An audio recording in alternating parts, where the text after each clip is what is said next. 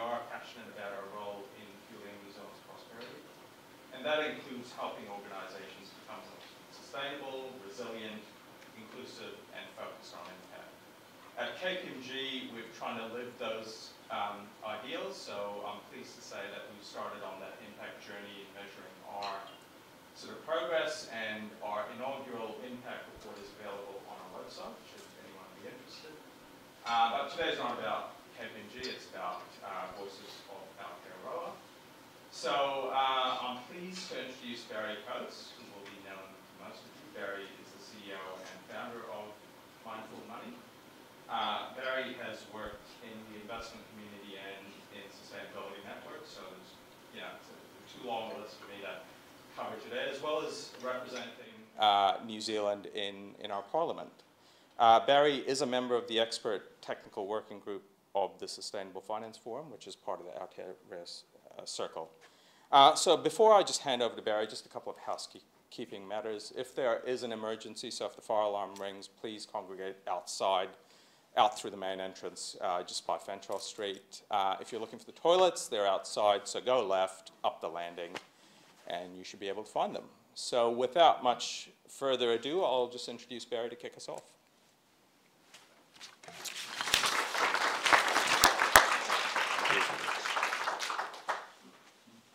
Kia ora, ngā mihi nui ki e koutou, ka Barry Coates aho ka pei kārahi o te patea whai whakaro.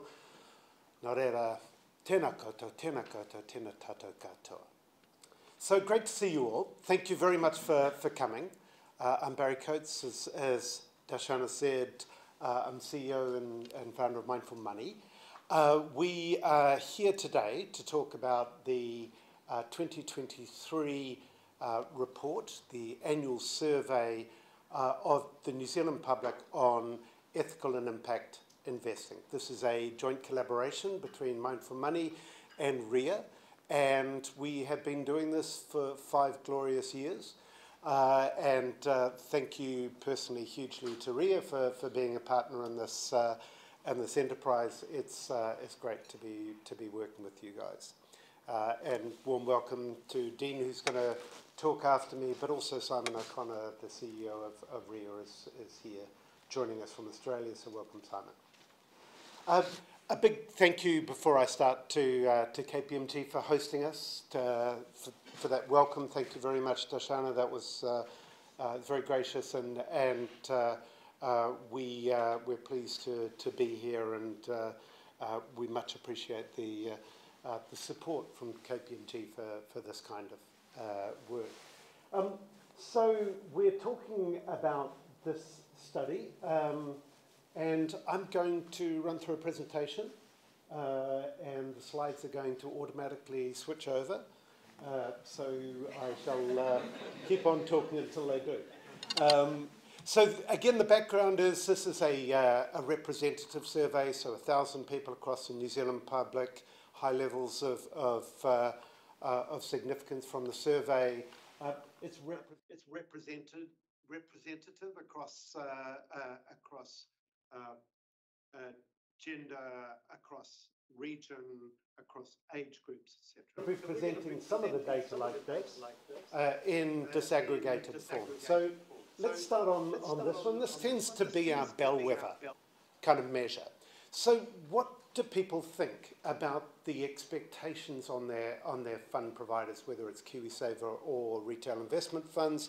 As you can see from this, it varies a bit by age group. And the headline figure is around 3/4, so actually 74% this year.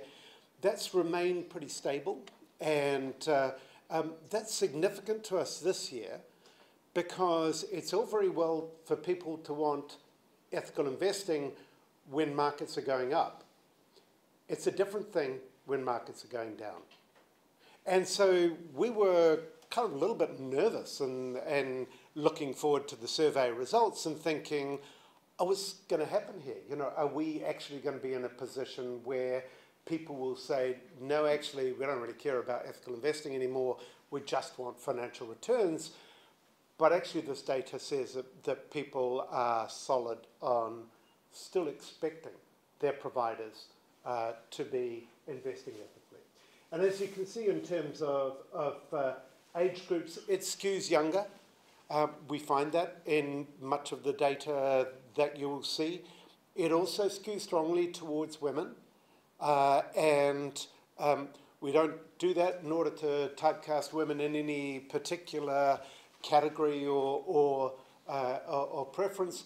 It's data, and it tells us that there is strong support for this agenda from women, and a little less so from men, and particularly less so from older men. So there's really interesting levels of disaggregation of this data, and I encourage you to read the full report and see some of the information behind this. So next slide is the implications of what happens if fund providers don't invest ethically according to the preferences of consumers. Now, this sort of proportion of New Zealanders willing to actually switch their accounts has gone up, and it is still lower than Australian data, but it's kind of getting up there, and we see evidence of that in terms of the Mindful Money website, of people coming onto the website, seeing what's in their portfolio and saying, well, actually, I didn't sign up to that. I want something with higher ethical standards. So we see that happening all the time, and it's reflected in the data. Again, skewed in this case a little bit more towards millennials, but actually quite even across other age categories. So one of the interesting things from the survey that we found is the expectations around returns. Now, many of you know that there's lots of evidence around there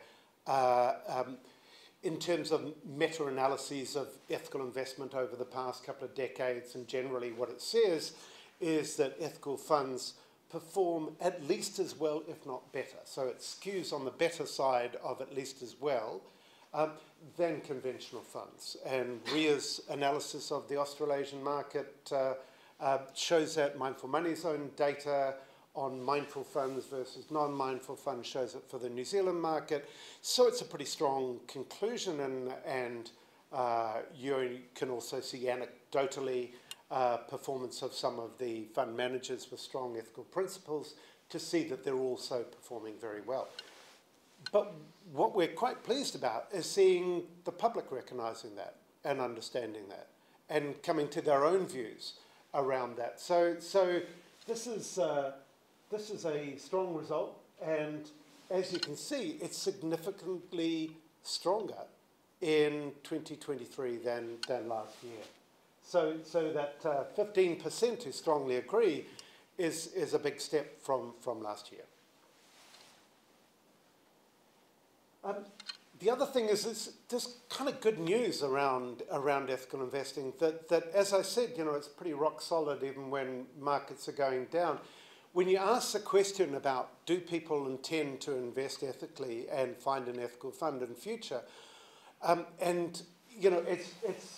it's strong within the next 5 years, and the number of people who say that they're never going to choose one keeps on falling year to year. But what's increasingly kind of important, if you take out the number who say that they're already doing this, then actually a big proportion of the remainder are saying that they will be looking to find an ethical fund. As we all know, what people say in surveys is not always their observed behaviour in the market, but that's a very strong indication of ongoing support and continuing growth and demand for ethical investing in the future. So on to consumer preferences. We asked about barriers to shifting into ethical investing, and as you can see, the top barrier, I don't have the time to compare the options and do the research, is again the top barrier, and it has been. So both RIAA and Mindful Money are kind of in the business of trying to make that a little bit more obvious. But in the report, we also give a challenge in a way to the government and the regulator to say it would be really helpful to have some standardised data around reporting on ethical issues. We have a huge number of measures in fund updates around financial information that fund managers are required to provide. There is virtually nothing on required measures on ethical investing. And it would be good to see the kind of information that would help the public be able to make comparisons based on standardized measures that they can make when they're looking at financial returns or fees or other information. But at the moment, that's not available on ethical investing, and in a way, RIAA and Mindful Money and one or two others are trying to fill in some of those gaps, but really it should be part of the regulatory framework. Can we move to the next one? This is a kind of an off-cited piece, and this is kind of perhaps the starting point for many investors. The New Zealand investors still, as a whole, want to avoid stuff that they disagree with, that are inconsistent with their values. And that's a characteristic of many consumers. From the fund management point of view, many fund managers would rather say, well, actually that's not as important as stewardship and engagement, but it's a reality for many consumers. And these are the issues that consumers are concerned about. Up the top are human rights violations, labour rights abuses, environmental damage, violations of the rights of Indigenous people, and interestingly, companies that don't pay their fair share of tax. I would say those 5 categories are exactly the same 5 categories as they were last year in the same ranking, and the percentage scores are exactly the same as last year. And what we've found over 5 years is this has hardly changed. It's amazingly stable across different data providers. So call out to Dynata, who has done the market research for us on this study. Previously, a different data provider came up with essentially exactly the same percentages, or very close to it. We see 1 or 2 changes, so fossil fuels is coming up the list over time. Some of the so-called sin stocks, or social harm stocks, so tobacco, alcohol, gambling, pornography, tend to be going down the list a bit comparatively, and certainly animal welfare issues are right up there, as well as human rights issues. So that's a kind of, in a way, that's really useful information for fund managers, I think, to know, particularly in New Zealand, as there is generally a tendency for many fund managers to say, okay, we exclude tobacco and we exclude controversial weapons, and that's it. And actually what this data shows is that a substantial majority of people in each of these categories would prefer not to invest in a whole lot of other things as well. So next slide. And finally, the expectations on climate change. This is again where there's been some change. So 3% increase in people who understand that their financial decisions can impact on climate change. And the question for me is not why 45% in terms of it being a big number, but why it's so low.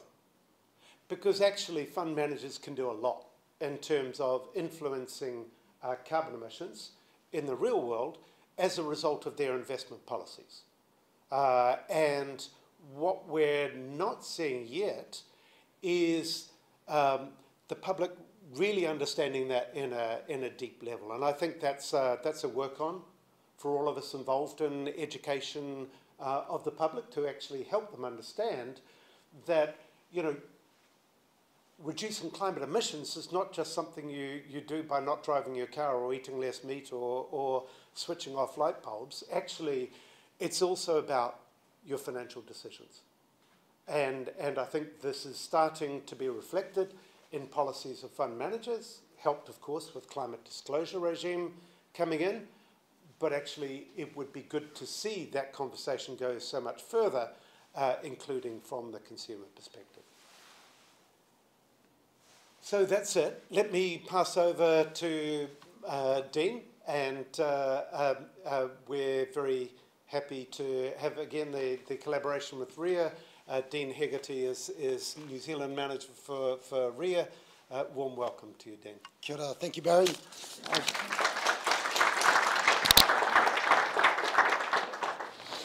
Good morning, everyone. Again, thank you, Barry, and thank you to the Mindful Money team for the incredible work that has gone into compiling the survey. So I'll power on in terms of the results and the findings, because where I think we really want to move to next, looking at authenticity and to a degree transparency, one of the key areas within the industry that we're really starting to look at now is greenwashing.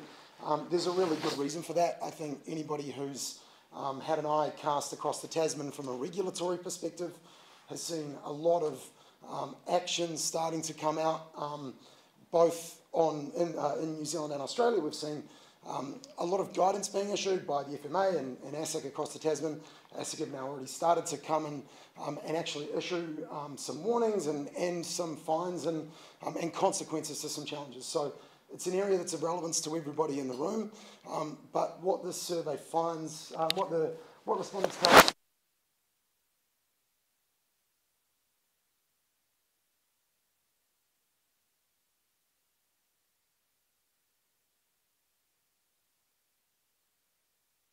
when we are making sustainability claims, 49% of customers are worried that you are not telling the truth about that. While there's some nuance in the age bracket, millennials far more likely to be sceptical, as are those who have got a university education, or interestingly, those who have really low KiwiSaver balances. The reality is that with 50% of the general public being concerned about the claims that we are making when we talk about sustainability, we're going to need to get better at articulating them and proving them and actually demonstrating why they are true. Also, within this question, sorry if we can just skip back. Back one more. So this kind of moves on to the second piece, which is third-party verification, and really underlines just how important having that independent verification is when you have products in the market and you are making claims. So 59% of consumers are more likely to invest in an ethical fund if they see that fund has been verified by an independent third party. Again, what I think is really interesting is that millennials who are much more skeptical about the claims you are making are also much more likely to rely on the third-party verification that you might be getting. So it's interesting that there's that direct translation to skepticism, but that at the end of the day, if once they do some due diligence, and in this instance, I guess the due diligence is verification, they then are more likely to be comfortable about investing in your products. As you know, RIAA are the verifier in the Australian and New Zealand market, and I think it's really interesting that this number persists, but particularly within the New Zealand landscape, it really does reflect and translate the work that we've seen within the industry. So New Zealand members make up, just for context, New Zealand members make up about 15% of RIAA's member base, but New Zealand fund managers make up 40% of the certified products that are in the market on both sides of the Tasman. So just a stat that outweighing really does outline just how important in the New Zealand market that third-party verification is. Moving on to the next slide. And again, I think this one really speaks to disclosure and engagement in the sense that what it's really telling us is that actually customers want to know about their products. They want to understand what they're investing in, and they want you to be able to clearly articulate to them what that is. And this manifests itself by presenting that, I think it's 64, 66% of consumers actually want you to be able to tell them what products and what companies are in the portfolios that they are invested in. And I think for those fund managers and even those advisors in the room, you know, it's a question for you. Are you delivering that information to the degree that your customers are going to be comfortable with? Is it just top line? How much detail have you got in that? Is something that I would encourage you to have a bit of a look at. Moving on to the next. And, sorry, excuse me. So financial advisors, and I think there's some really good news and some really bad news for financial advisors depending on the way you look at this. without breaking it down, the reality is that if you're working in financial advice, your customers expect more of you than they used to. And that's a trend that is probably going to continue. And so within a context of that, and if you look at a couple of those really important numbers, 56% expect you to know about responsible investment options, and just under half actually expect that you're going to ask them about their values when you're doing your client discovery. So forget about your requirements and what is best practice. Your customers actually expect this of you. How are you going to make time and energy to do that when there's so many other expectations that are on you through this process as well? Is something that I think we really need to start focusing on and thinking about. And then if you're a fund manager who's working with financial advisors and using them as a distribution channel, I would encourage you to understand that advisors are smashed with expectations. So if you want them to understand your products and you want them to understand how they're different and what the important sustainable elements of the funds are, you need to make it really clear and really easy for them to pick that information up, because otherwise it's going to be hard for them when they're drowning in a sea of expectation that is only going to continue to increase. And so the next piece, and we can probably just skip to the next slide, really exciting piece to the puzzle, I think, and a big development within the New Zealand landscape as we look at the importance that my ethical or responsible investments actually make a positive difference in the world.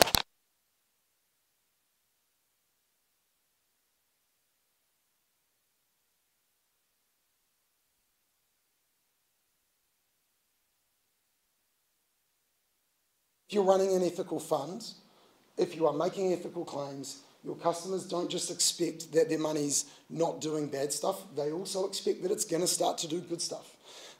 And just as critically, they actually want you to tell them what that good stuff is. They need you to be able to articulate it, and they expect you to be able to articulate it. And I think the reason why that's really important is, particularly if we look at fund management in New Zealand, and there's been a huge amount of work over the last 12 months, and stewardship code and a lot of really high quality engagement practices have improved. A lot of reporting is coming out of TCFD and the stewardship code and all of that work. Traditionally, those stories are harder to tell customers than exclusion stories. There's no question about that. So we're going to need to get better and focus on how we're able to really clearly and articulately, it's a funny word to stumble on, how we tell that story to our customers so that they can receive it really clearly and that they're going to have the trust that when we talk about an ethical product, and when they invest in our ethical product, that that is what they believe it is. And to do that, we're going to need to be able to quantify and tell them about the positive impacts that our funds are having. And that's a really important development that hopefully continues into the future. And I guess in a lot of instances, it's always important to sort of stop and ask why. Like, why does all of this matter? And I think this slide is really critical for a couple of reasons. One is that 80% have effectively said that they're perfectly happy to invest their money in an ethical fund. Yes, there's provisos around returns. We've already seen that the expectations on returns from ethical funds are there amongst the general public. So this is where the market now lives. It's 80% of the population, and I think in terms of opportunity, that really does speak for itself. What is also really interesting is that 20% as a laggard group is actually pretty significant. So the fact that 20% of people say, actually, I don't care about returns, I don't care about impact, I simply don't believe in ethical or sustainable investing. While it's a small group, and while I think the 80% number is important, that's still 1 in 5 people in the population, and so it's still a group that I think we will need to shift, and we need to be conscious that those people exist within the market. Moving on to the issues, and again, while you could highlight little individual pieces and nuance, the reality that this slide tells us is that people are more interested in the positive outcomes that their funds are investing in. There's just about double-digit growth in every single category that we ask people on from last year to this year, And I'd point out that since we did this survey, there's been some really major weather events that have only increased the likelihood, in my opinion, that people would have an interest in where their investments are sitting. So I think it's just, this is a really good barometer to me that, yes, there's all this data that things are moving, and yes, there's a lot of great results and feedback that's coming out of this. Double-digit growth in every single category shows that it's actually moving, consumer sentiment is moving, but it's moving really, really quickly. And if we can maintain this momentum, then we're going to see a lot of positive outcomes into the future. Final slides. And I think at a macro level, this one's just a really interesting one. You know, the reality is we have a KiwiSaver scheme in New Zealand because we want people to save for their retirement and to have a long-term savings scheme. What this slide, and again, it's incredibly consistent, is that what this shows us is that when people believe that their investments are going towards good, they are more likely to save more money. That's why we have schemes set up the way we do. There's no end of data and research and positive outcomes from people having high volumes of long-term savings. And so the more we can draw the link between the positive outcomes that are coming from these products and how they can lead to a long-term sustainable future for customers, the more likely particularly our younger generations are going to save for their future, and that's a really important piece as we look at an ageing population and all those challenges that everybody knows about. So I'm pretty sure that's the last slide, if I'm not mistaken. Perfect. That brings us to the end of the presentation and the slides. I'll now happily hand over to Kirsten Lapham from KPMG to get the panel started. Kirsten, welcome.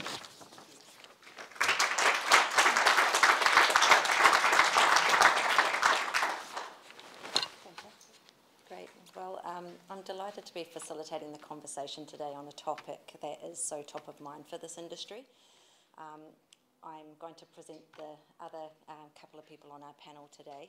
So we have John Berry, who joins from Pathfinder Asset Management, which pursues ethical investment strategies, has a number of accolades, including Best Ethical KiwiSaver by Mindful Money. And also joining us via Weblink is Leah Willis, who joins us from Australia Ethical. And a nod to perhaps sustainability is joining rather than travelling over from Australia. So welcome to Leah. At the end of this discussion, hopefully I'm keeping track of all the questions here, feeding in from the survey that I read, but we'll hopefully have some time for extra questions at the end.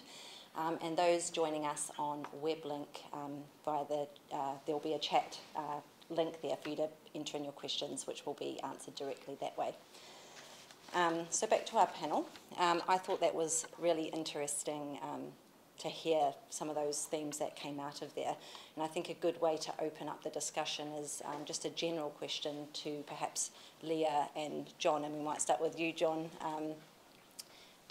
What did you find, if you did, anything sort of surprising from those results or interesting? Just a general question there. General question. I thought there's lots of interesting data. Sorry, is this mic on? Okay.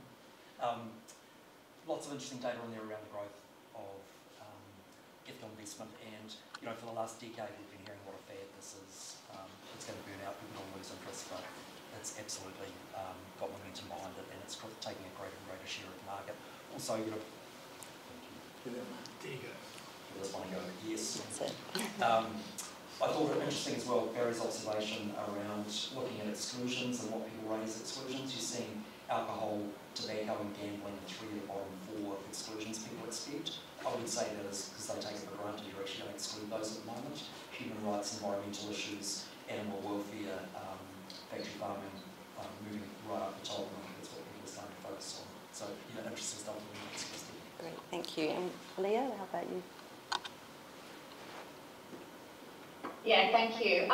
Look, there's a couple of things I'll go through today in a little bit more detail, but I think it's not surprising that the numbers are quite similar to the Australian market. So we see about 75% of consumers here are either investing in ESG already or interested and considering switching in the next 12 months. So that sort of meets with that, and also the consumer expectations around advisors. And I'll talk to that a little bit more later on, but definitely advisors having to come up the curve and respond to that demand. I guess the surprising thing when I was talking to is the complexity of ethical issues. I was really intrigued, impressed by that list. In Australia, it tends to be shorter, and it tends to be very much around climate, carbon emissions, environment, but some really interesting and complex ethical issues that New Zealanders are obviously really interested in.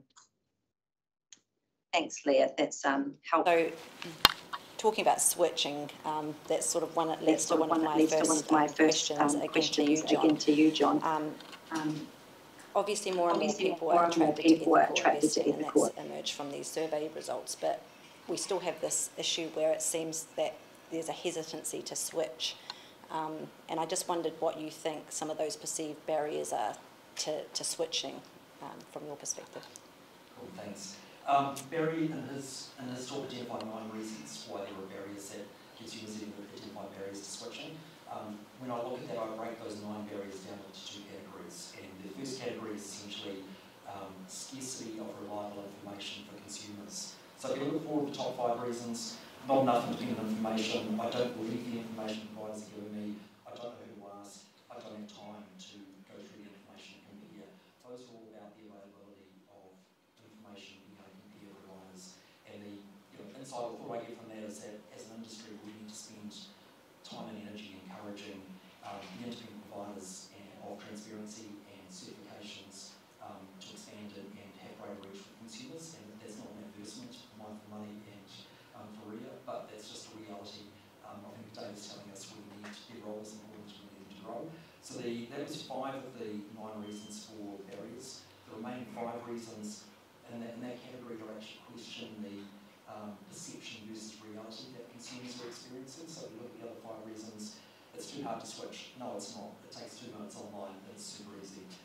It will cost you more. No, it won't. If you look at managed funds in the ethical space, they cost the same as managed funds. They don't ought to be ethical. Lack of options. No. If you go into KiwiSaver with 35 providers, there are 35 different approaches to ethical responsible investing. They go right across the spectrum. So the options are there. There's no point, I don't have much money. I disagree. I would say KiwiSaver, there's $90 billion in KiwiSaver as a collective. Whether you've got $1,000 in KiwiSaver or $100,000 in KiwiSaver, I don't think it matters. I think New Zealand should be approaching this as we're collectively and saying, how do we want our money invested? How do we want that $90 million to drive change in the world? So I don't accept that not having enough money in KiwiSaver is a reason not to consider it. And the last reason is ethical investing doesn't make a difference in the real world. Again, I disagree. I would say it's the evidence. It does make a difference. But thankfully, it's actually the least rated barrier for people switching. From that category, these reasons for consumers, my insight to that is consumers blame ourselves. Like, that's our responsibility as an industry to raise awareness and education for people to understand ethical investing better. There are perceived barriers there. It's on us, not consumers, to overcome those barriers. Thanks, John. Must have a background in sales there. So great. This kind of links to my next question, actually, from the survey, Dean, when we're looking at the results. And I wonder if you thought it was concerning, or what do you say to the fact that it revealed that 13% are choosing a KiwiSaver that aligns with their values or has the best sustainability, but the same amount is also concerned with financial gains as well. So that sort of balances it. And then again, it seems like half of those people are sticking to their existing providers, default providers. So are we sure people are not just kind of doing whatever's easier rather than really focusing on these issues? And I might, if I can, just jump back to John's point just quickly, because I think as much as, I think, so the greenwashing example, there we go. I think when we looked at the greenwashing example, it really was, I guess, looked as a bit of a wake-up call for some of the fund managers. I think some of those stats for us is, an industry body and as a verifier are a bit of a wake-up call as well, for sure. Like, we need help from the industry. Yes, We need people to support us, and people at Mindful Money need support to be able to get the message out. But we are, I know RIAA as an organisation, I know a lot of what Mindful Money do as well. We spend a huge amount of time analysing products, and I know there's many fund managers in the room who have had their funds analysed. It can be an exhaustive, extensive process. We're doing the work to get that information, and so I think it is, how do we make it really digestible to consumers is a big, something we need to figure out, because it is there, and the fact that people are still identifying it as a barrier, it means that we're not quite doing as good a job as we'd like to be doing, I think. In answer to your question, I think it's a tricky one. When we ask that question, I think it's a real either-or question about, why. And I think it's, particularly when you look at the banks and at the default providers, I think, there's every reason to believe that that when I'm allocated to a default provider, for example, that's been through a government process, that I would believe that is in my best financial interest anyway, likewise with my bank. I think probably what it speaks to me a little bit as well is, we saw that stat before, that 59% of consumers are more likely to believe the claims of a fund that have been independently verified. What we have seen, particularly within the banking sector in New Zealand and the default providers, 3 of the big 4 banks have a huge range of their KiwiSaver offerings independently verified, as do a couple of the default KiwiSaver providers. They've not just got one ethical fund, they've really invested a huge amount of time in getting all of their funds up to certification level, and I think that trust that consumers are talking about when they're identifying it being important is probably rubbing off there a little bit as well. Yeah, no, that's helpful, and that makes sense to me. Leah, just coming back to you, you sort of touched on the complexity in your sort of opening remarks, and there are obviously a lot of complex ethical issues that emerge. So I'm interested to just hear your perspectives of, what's in your charter and what are the sort of things that are emerging from your perspective in this area. Yeah, sure. So for those that may not be aware, so Australian Ethical has been around for sort of over 3 decades and always doing ethical investing. That's all we have always done. So we have always considered a really broad group of stakeholders when we think about companies, what they do, what they produce, but then also our investment decisions. And we basically boil that down to 3 key pillars, which is people, planet, and animals. And hence we've then built ethical frameworks around those pillars. So things like human rights in terms of workers, First Nations people and supply chains on the people side, the environmental impacts of companies and their products and services, such as pollution, waste management, resource scarcity is really critical now, and also carbon emissions. And then on the animal side, animal welfare and industry, such as agriculture, live export, but also cosmetic and medical testing. So that's, I guess, the crux of our business and what we have been thinking about in years. But a couple of the things I wanted to point out is overall, we see climate urgency as the most critical issue facing all of those stakeholders. So we have a much greater focus on that as a business than ever before. We don't directly invest in coal, oil or gas. Instead, we do invest in clean energy. So New Zealand's famous renewable and gen retailers, so Meridian and Contact Energy are in our portfolios.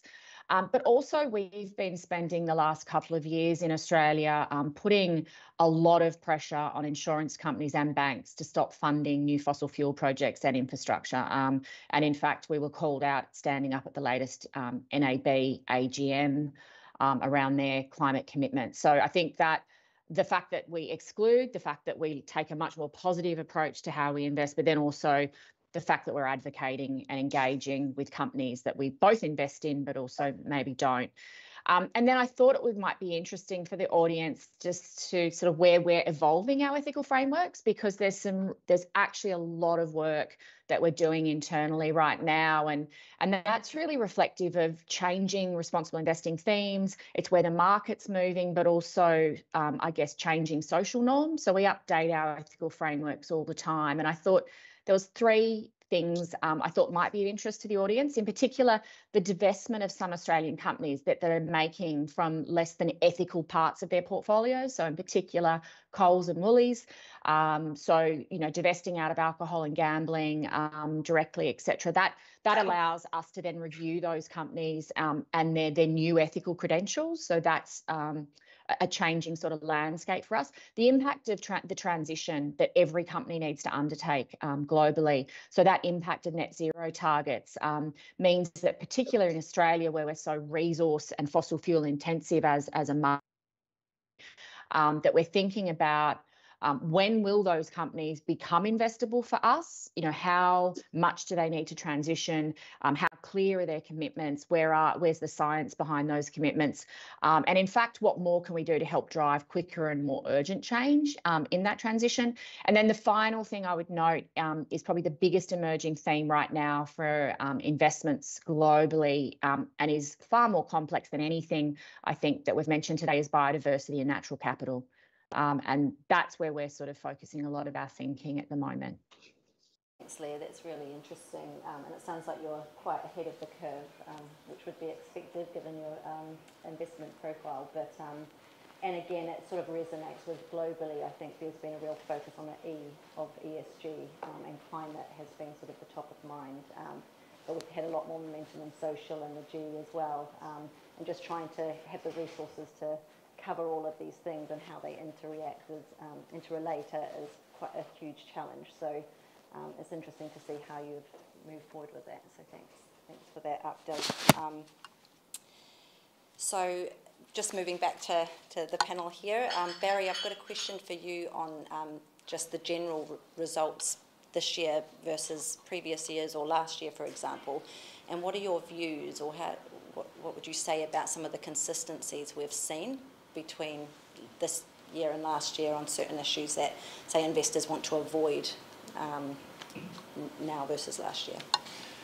Thanks, Kirsten. And I think the sort of that top line result of saying that there is still rock solid support for ethical investing and the expectations of consumers that their providers will be ethical in their practices. That for me is really affirming, given a downturn in the market. So you know, above everything else, I think that's really an important result. Another sort of thing that is actually a departure from last year, and it's been happening over time, but that figure around impact investing, people who are interested, and the wording was around standalone impact investing funds, that increased by 11% over a year. I mean, and what we're seeing is a whole move of the market, as Dean said, to not only say there's a whole lot of stuff I don't want to invest in, so let me avoid harm, but actually I want to feel good about my investment. I want actually to have some aspirations for my portfolio doing good things in the world. And it's of course in the context of also earning good financial returns. But it's you know, and the data kind of disaggregates to make sure that people are saying, you know, they don't have to be top returns, but as you saw on the chart, they have to be comparable with the market. You know, they have to be industry standard returns. So what people are saying, you know, we want to feel good about our investment. So for me, that's something which is a little bit different from last year, and is really encouraging. It's been happening for a while. So now that we're kind of starting to see this come in. And I just wanted to make a final point. When John ran through the barriers, one of the barriers that we're finding that we didn't actually ask about explicitly in the survey, that we probably should do, but people are being told by their financial advisors, don't shift your fund. You know, when returns go down, whatever you do, don't shift your funds. And they don't provide the nuance to say, actually, if you're in a growth fund and you shift to another growth fund, that's fine, because your risk factors and your asset allocation is in the same level. And that message gets dropped off from what people are hearing. So I think we're having a lot of consumers who are saying, oh gee, I'm being told to stay in the fund that I'm in, rather than looking for a more ethical alternative. worries me that actually that nuance on the advice is not coming through. And I think those who are in the room who have a role in providing that advice and in the media, it's really important to get that nuance across, because we want people to take informed decisions. We want them to be able to do so on the basis of sound information, and if they're shifting within the same risk category, that's also a sound financial decision. So it again didn't come up in the survey, but I think is underlying some of the perhaps less, if you look at the overall data on switching, it has dropped since the market's dropped, and I think that's a big reason why. Thanks. Yeah, and I think I've got a couple of questions around financial advisors and some practical points to ask around that. But to your point, there's been a lot of surveys previously done, particularly on the retail investor market, on investor preferences. And obviously clear disclosure is a sound commercial. There's a greenwashing point, but it is a sound commercial decision, effectively, because what we know of retail investors is they don't read long-winded prospectuses and details and disclosures. They tend to get their information from maybe the manager's website or some social bites on social media or from their financial advisors. And when they're not getting that information or they don't understand it, they tend to disengage and they don't invest. They just don't go through that process. And so the financial advisor has a really important role to play in explaining these concepts to them and how it works. And that's like part of a sort of ethical process that sits with the financial advisor to explain that. So I think that's interesting that there is the sort of labelling point that's important, because investors don't understand complex labels, but it is just sensible commercial decision making. So just sort of coming back to greenwashing, because we've mentioned that a couple of times, and Dean, I have a question for you because you seem to be quite excited about that. What do you think, perhaps your best place to answer, what do you think, it's clear that obviously consumers are really concerned with greenwashing and that being a potential hazard. So what do you think that means in practical terms for the investment industry? Do you have any kind of views on that and how that might be overcome? Yeah, excitement's probably not the right word, but yeah, certainly something that we spend a lot of time talking about, thinking about, and one, trying to resolve, but two, trying to understand, because I think the difficulty with greenwashing is that I think it comes in all manner of forms, and there's some really overt greenwash out there that is totally, clearly misleading in terms of claims being made. There's then also, I think, people that are trying to do their best and trying to navigate what is a really difficult, changing landscape. The reality of customer expectations is that they're different now than they were 6 months ago. The reality of some of the guidance and even regulation is that it changes. And even when you get down to the, if you get into the nitty-gritty of even the weightings of portfolios, an organisation that yesterday was worth less than 10% of my portfolio might today be worth more. So it really does evolve really quickly and changes all the time. I think the reality is what we're going to need to be able to do is get better at articulating when we're putting labels in our products, what do they mean, why are the labels there, and how are we proving that they're true. And when we're saying that we're doing something positive, we're going to need to be able to say in a pretty clear way that a relatively average person could understand without having to read a 10-page document or spend 30 minutes understanding. When I say this is creating positive impact, how? How is it creating positive impact? Where is it creating positive impact? And what does that positive impact look like in real-world terms so that I can get it in a really consumable way so that I don't have to sort of wade through the rubbish. Say what you do and do what you say and make it simple. Yeah, agreed with that. We were talking about financial advisors and their role, and I think I'd like to address the next question to you, Leah, just on what you're seeing. Because obviously consumers are expecting their financial advisors to be more knowledgeable in this area. That was clear from those survey results. So just what your experiences are in Australia from that perspective would be great to hear.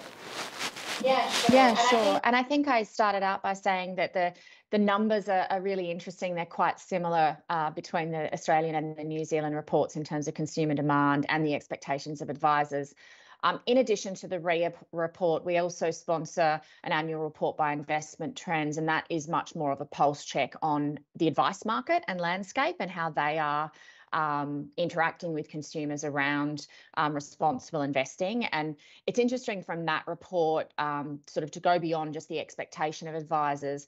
There's a group of consumers that are now investing in an ESG or responsible way or ethical way, but there's also this wave of investors, and we called it in the report the next wave of investors that are looking to do something in the next 12 months.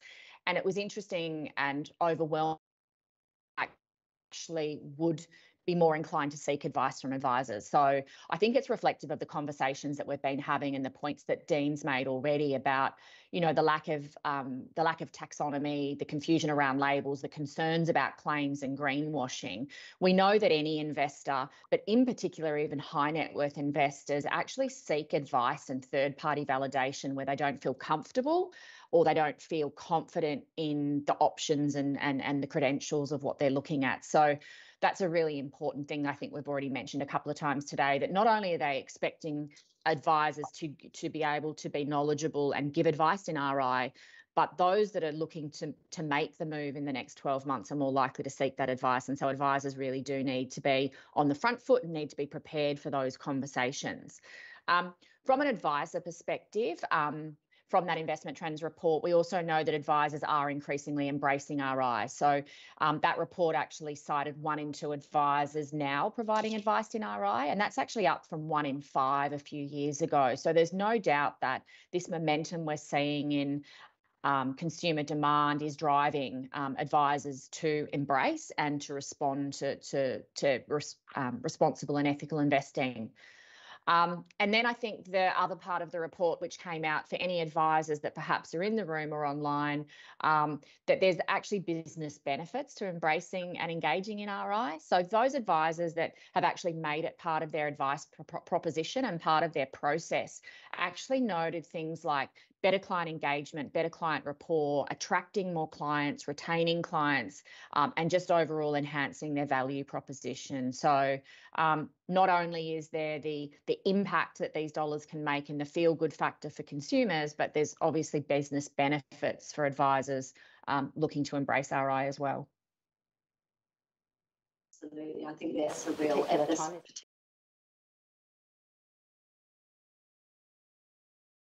On this knowledge point, and before everyone it becomes overly mainstreamed, I think that's a real opportunity now for advisors to bear in mind. So just moving back to the panel here, I have a general question just about those of us in financial services. Perhaps John, you can answer this question, because there'll be some who sort of still view this through a sort of business lens. And I'm just wondering, those generally in financial services, what you think the survey tells us about the size of this market and opportunities there. Cool, thanks, Kirsten. Before I talk about the size of the market, I'll just clear one thing up. Kirsten, when I was talking about barriers to entry and the difference between perception and reality, you said, had I worked in sales? I haven't worked in sales. I have raised 2 very fine young Gen Z, and that makes me an expert in explaining the difference between perception and reality. But we're talking about the size of the market. Firstly, what does the survey tell us? It tells us that the market is large and, I suppose more importantly, that it's mainstream. And why do I say that? I'll just quote 2 of the stats. 80% of people say they would invest in ethical KiwiSaver if the returns were at least equal to mainstream. That tells us 80% of people, when they realise the returns are the same unethical as mainstream, they will be switching. 73% of people say they will consider ethical investment in the next 5 years. So that's telling us they're not there yet, they are going to be there in the next 5 years. So it sounds like the market is already large and growing. But the interesting thing for me as well is to flip it on its head and not think about who are the supporters of RI, but think about the people who are really negative, have a really negative view on responsible investing and ethical investing. And I think that's really insightful when you look at the survey. 10% of people or less would agree with one of these statements.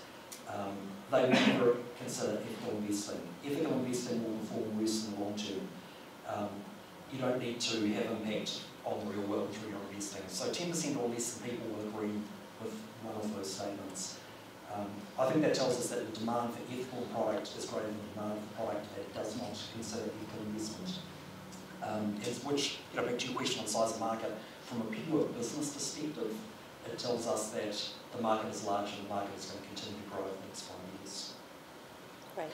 And just to contextualise that, John, most of those people who are saying no are actually baby boomer men, proportionally. With apologies to anyone in the room who or online who may fit that category.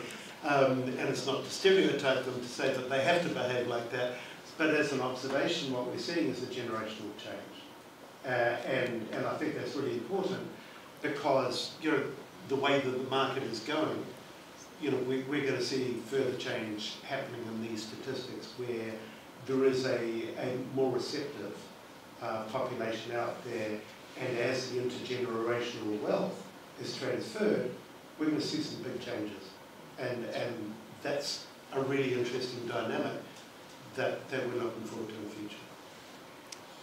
Can we get some questions from the floor, please? Yeah, absolutely. That's my next thing to open up to the floor. I'm just conscious of time. So do we have any questions?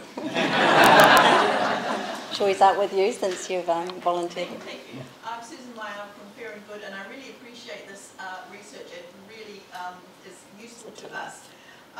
My question is, following on from Barry actually, this difference between millennials and boomers. And I'm interested in real world impact. Millennials seem to be a lot more open and positive, which is great, and boomers a lot more hesitant.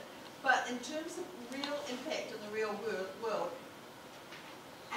not just in terms of numbers of investment, but amount of investment, how much do millennials actually invest compared with boomers? Because if there's let's say millennials are 10% and boomers are 90%, well then it's actually going to be boomers, hesitant or not, that have the greatest real world impact.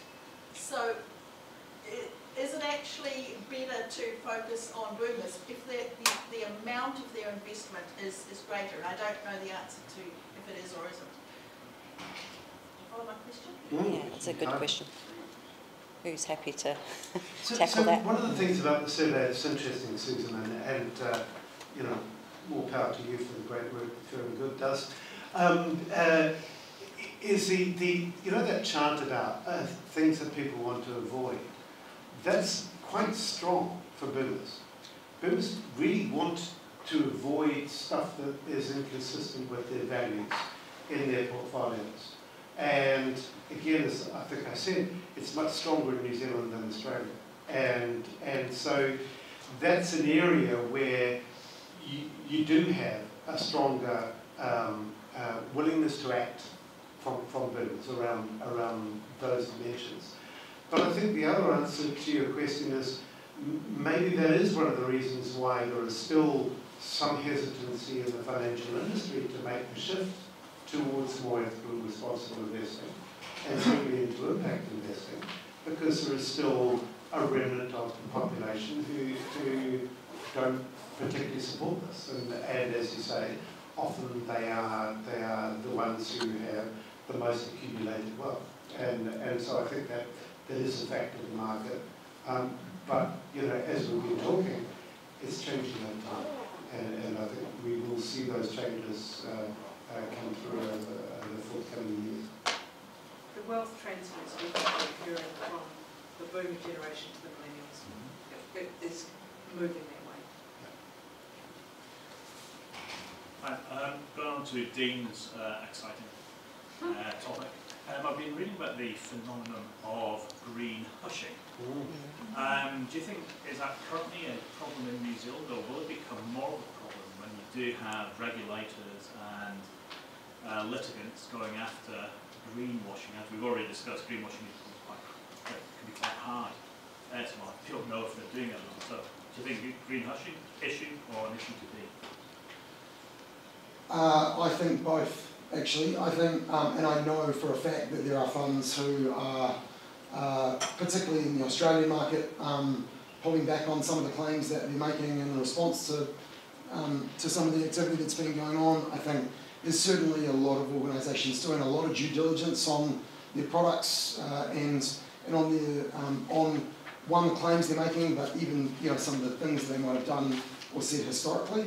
And I guess the reality is there's a good and a bad side to that, and we're just going to have to deal with that as we go through. Like the only thing that I think we can do is really focus on being really clear and articulate about what labels are, what they mean, and how they work, and that's going to make it much easier for a fund manager or an advisor or anybody to be able to draw that direct line so that they don't have to have that worry. But absolutely a problem now, and one that I imagine there'll be more of before there's less of, personally. By green hushing, do you mean they're not talking or making claims around sustainability? So lowering what they're... Yeah, or lowering their communication around it. And I would say greenwashing is a sign of an immature market. It's a sign where the marketing department is running ahead of reality and what the investment team is doing. Green hushing is more a response to the regulators, but in a way it's a more mature market in the sense that they're still doing that investment. They're not just shouting it as much, but they're doing the investment. So they're doing it but not shouting about it. It means the marketing team are not driving it anymore. The reality of better returns and having an impact on the planet is driving it. So I would say that's probably a normal response to a more mature market. Yeah. I think one of the other things, Rob, is the way that compliance is done often by compliance agencies is to pick a particular example and go after that particular example and find them or take them to court, as we've seen in the US and Australia, and not so much in New Zealand yet. So the problem with that is that people are being challenged for misleading statements without the regulator actually saying misleading with regard to what? What are the standards for ethical investment that you're measuring against? And that's particularly kind of concerning because then you get really into a green hushing approach because nobody quite knows who's going to get pinged and why.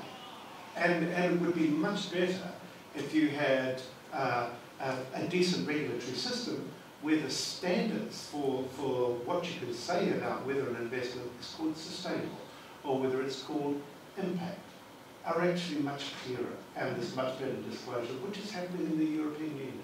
But it's not happening in New Zealand and many other markets. And I think it's problematic from that perspective of green hushing because people are now being reluctant to talk about the things that they do in a clear way. We probably have time just for one more question, just conscious of time. Go on then.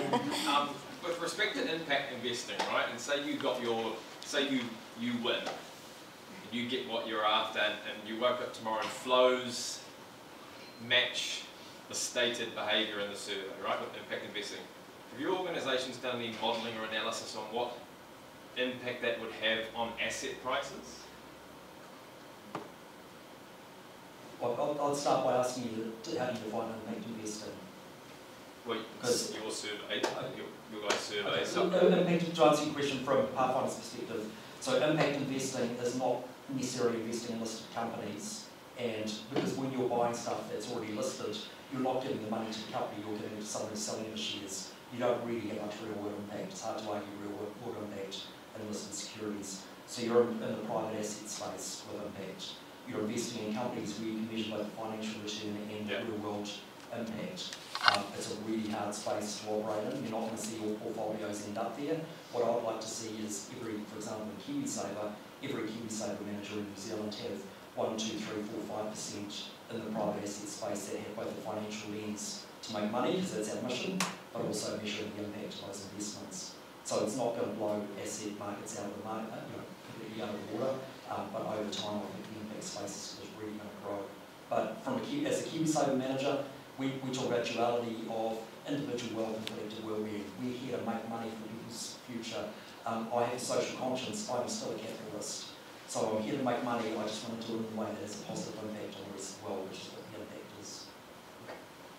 I might have a crack first and then hand it to you. I think there's, and there's nothing I'd like less than to have a conversation about what is impact versus what is impactful and how.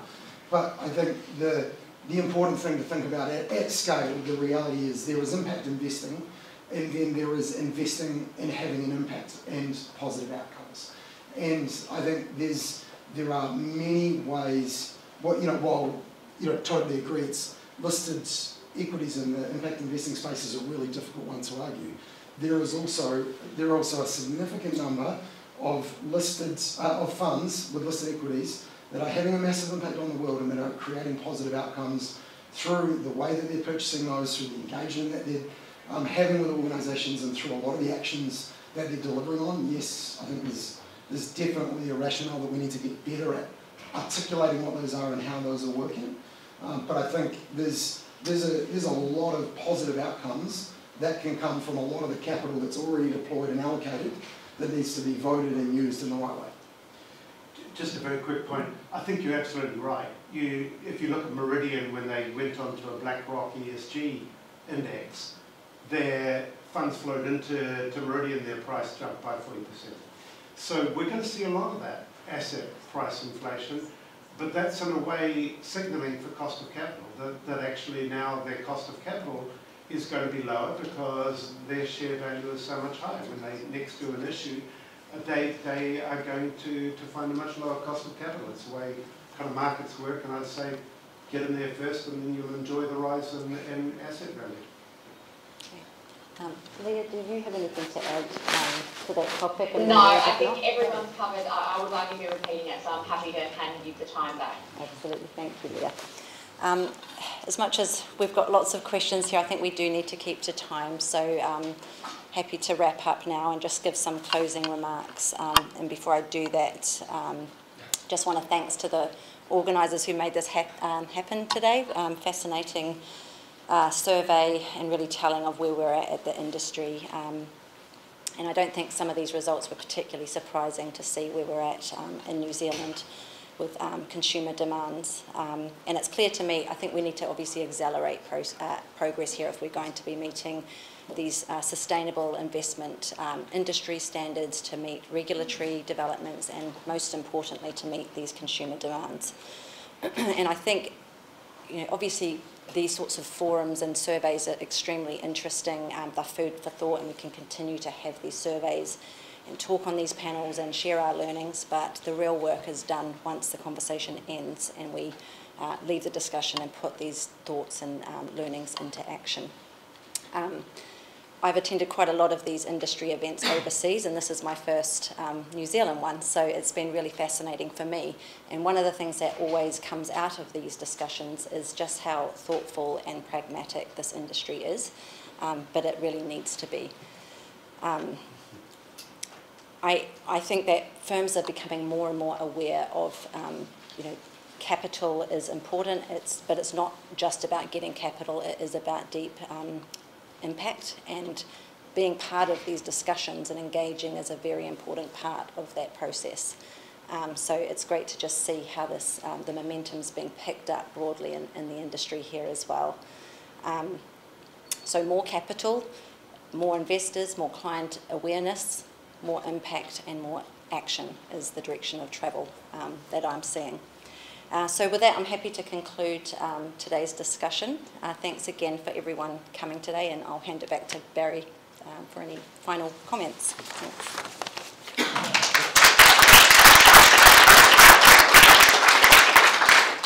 Thanks very much to Kirsten for facilitating the panel, and to Darshana for the introduction, and to Leah for joining us online. It becomes sometimes difficult being online when you've got an in-person panel. And thanks very much to John Barry for wise words as always. I just wanted to say a shout out to the data provider for the survey, Donata. I think they've done a really good job. But particularly to my colleague Olive Coulson, who has done a lot of the hard work in taking the report through design, helping out in so many different ways, setting up the seminar, and as well as working with Charlotte from KPMG. So Olive, thank you so much. It's really, really great. And thank you all for coming Do you want to say final words? Look, just a couple more thank yous really. First of all, on behalf of RIAA, thank you to Mindful Money for the amazing work that they're doing on the ground, but also for the assistance in terms of pulling the report together. There is always a huge amount of work that goes into making a report, and lots of last minute changes and rearrangements that always make life interesting. And then just a big thank you to those of you who have come and engaged in this conversation. Apologies we didn't get a chance to get to more of those questions. Totally happy afterwards to kind of hang around and take any of those, or by all means feel free to send them through to us. I think it's clearly, this is an ongoing conversation.